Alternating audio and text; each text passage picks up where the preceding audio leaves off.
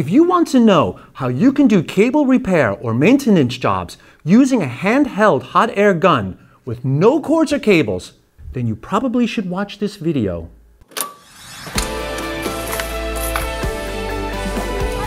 Hi, and welcome to the Hellerman Titan Academy, the workshop for true professionals. If you're visiting our channel for the very first time, then subscribe now by pressing the bell icon.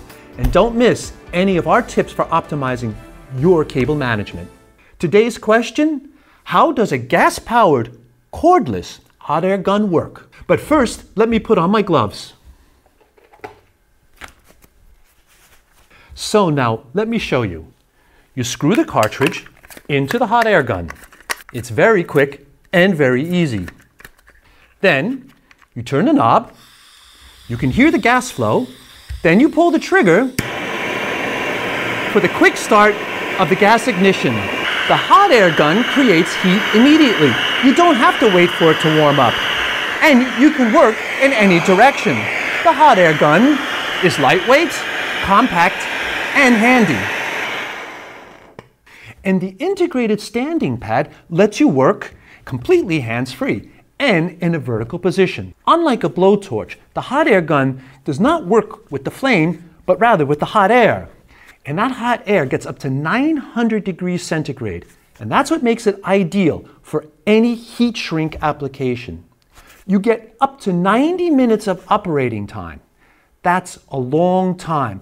Think how many applications that would be. It's a lot of applications. It's a real lot of applications.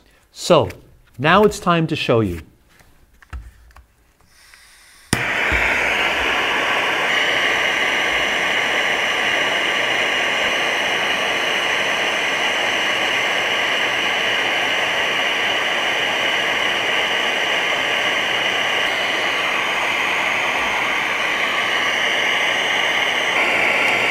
The hot air gun can be used not only with heat shrink tubing, but also with heat shrink wire markers, heat shrink molded shapes, end caps, cable repair sleeves.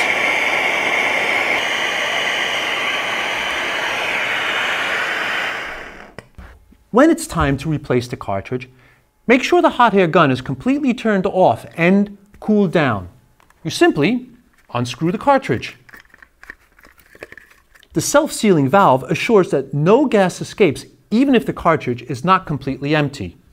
Then, you screw the new cartridge into the hot air gun, and then you're done after a few seconds and ready to go. So whenever you're working in a remote location with no access to electric power, whether in a shipyard, in a railway depot, or in the dizzying heights of a wind turbine, or even in freezing temperatures, make sure you have a CHG900 hot air gun in your toolbox.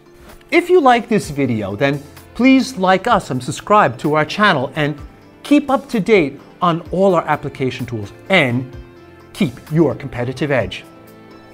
See you soon. I think I'm going to take this with me.